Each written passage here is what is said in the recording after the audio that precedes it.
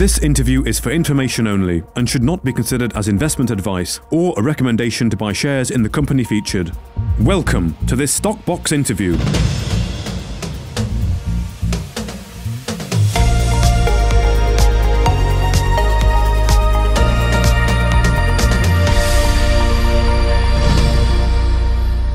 On Stockbox today, we're joined by the CEO of AIS Resources, Phil Thomas. Hi, Phil. How are you? I'm great, thanks, Mark. Good. It's good to have you on. Good to be talking to you on Stockbox today.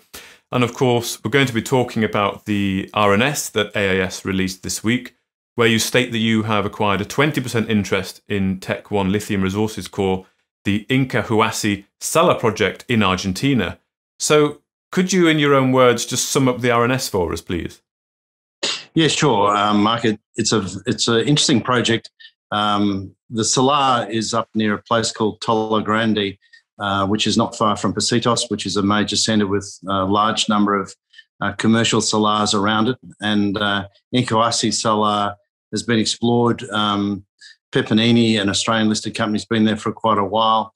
Ganfeng Metals, which is obviously the largest battery metals producer in China, and Orocobre recently acquired an area there, and I think South American salars have also got an involvement there as well. So it's a very popular salar because it's in a great infrastructure area, good roads to it. It's right on the border of Chile and Argentina. So, in fact, the border goes across the western side, but it's a salar that's had a little bit of work on it. 3 or 4 drill holes by Ganfeng, a couple of holes by Pepinini, some good geophysics, and that gave us pretty high level of comfort that this was going to be a great project. Lithium grades around 300.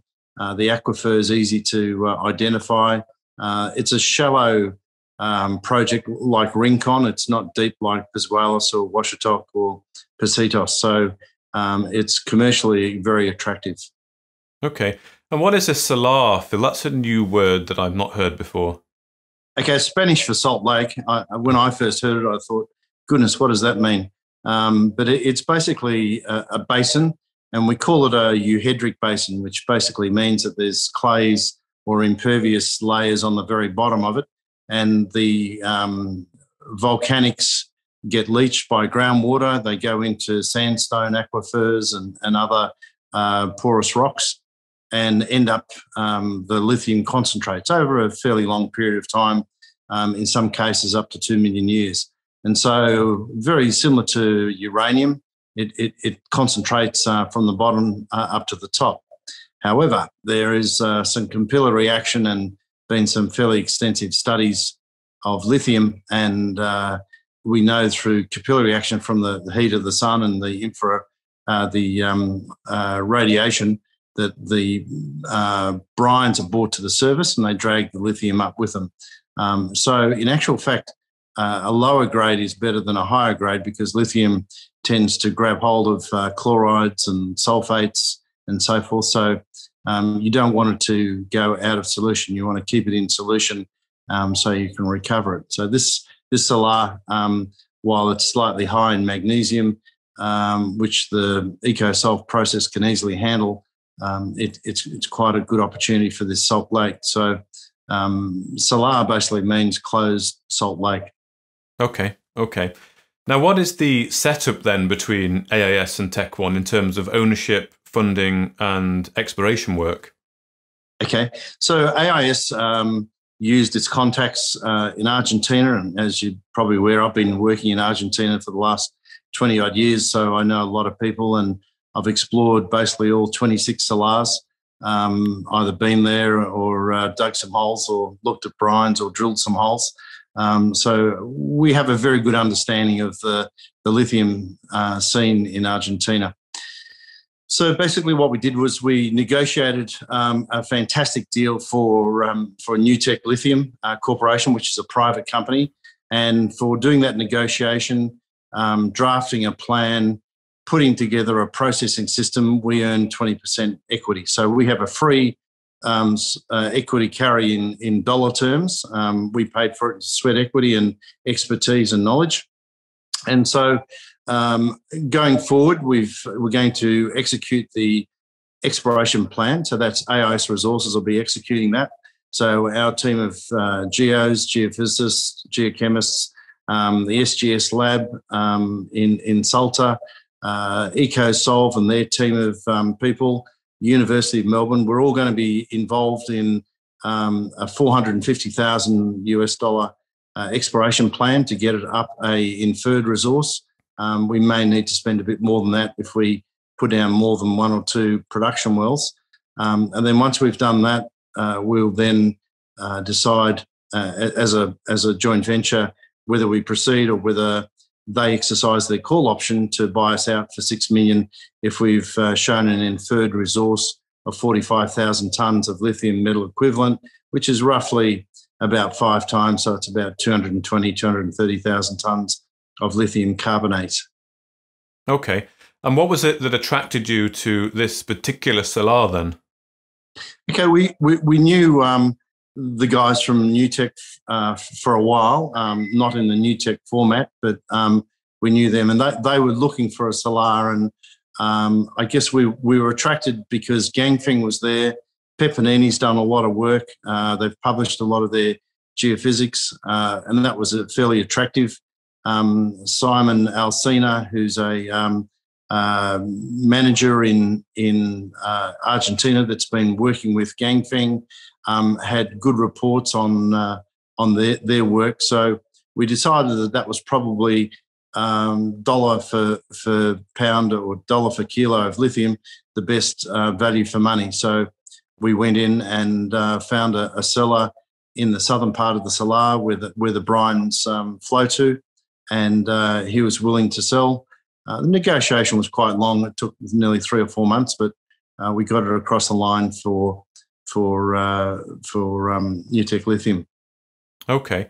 And then you mentioned earlier about the option for them to take it back for $6 million US if AIS get an inferred resource of, I think, up to 45,000 tonnes.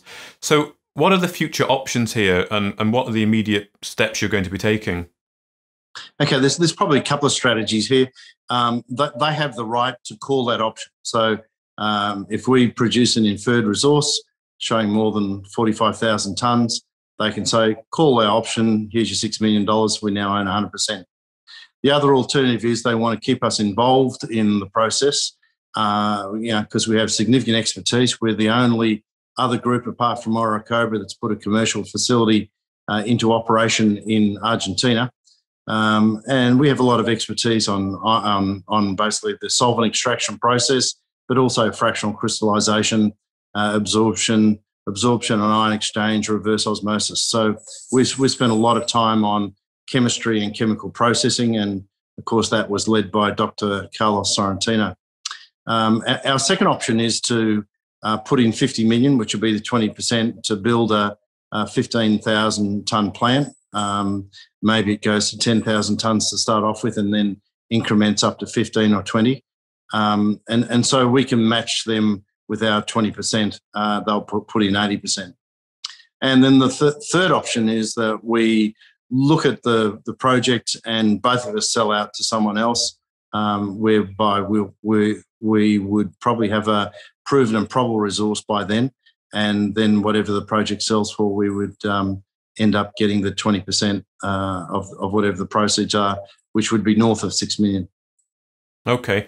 So exploration plans then, are you going to be starting pretty soon? Yeah, we started yesterday actually. Where our geologists are going up there taking a 200-litre brine sample, and that will go to the University of Melbourne to be processed using the EcoSolve system, so we can tweak it for the particular range of brine combinations of elements: calcium, magnesium, potassium, sodium, sulfates and chlorides. Then we're parallel to that, we'll be running a bit of surface sampling and looking at the crystal structures on the surface.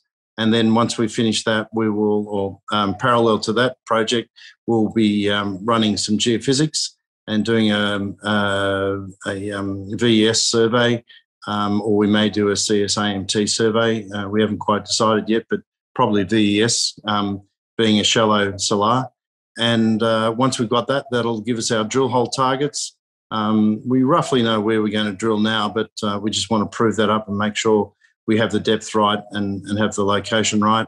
Once that's done, assuming that's successful, we'll put down 2 production wells in those exploration holes, and then put some further holes around it to monitor brine levels, and then test the pumping, porosity, transmissivity, and then that will get us to a measured indicated resource statement.